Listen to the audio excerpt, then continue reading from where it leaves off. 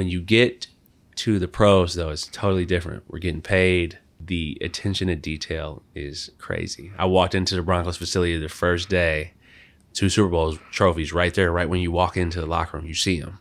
So you know the standard is already set, like, hey, this is what we're here for. And then you have Peyton Manning, who just got to Denver maybe 2 years before that. They're coming off the Super Bowl loss against Seattle. So he's pissed.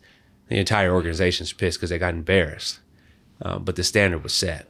It's business. When you're in there, it is business. And Peyton was like ready to go. He was dialed in, but that standard was set, and it was a culture of performance. We are here to perform. We are here to be the best. The culture in the NFL, good culture, it sticks out right away. And you can see it on the field in terms of attention to detail and how you're winning games.